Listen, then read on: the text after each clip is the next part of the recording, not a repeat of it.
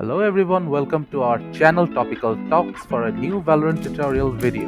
And in this video, we will talk about how to fix Valorant if it requires a restart. First, go to the search option and type services. Now click on service. Scroll down a bit until you find VGC. Now right click on VGC, click on properties, and startup type should be automatic, then start the service. After that, go to task manager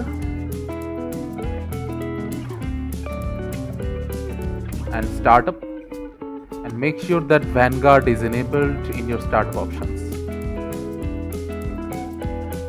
That's how you can fix the restart problem in Valorant. Thank you again for watching the video. Make sure to like this video and subscribe to our channel, and see you in the next video.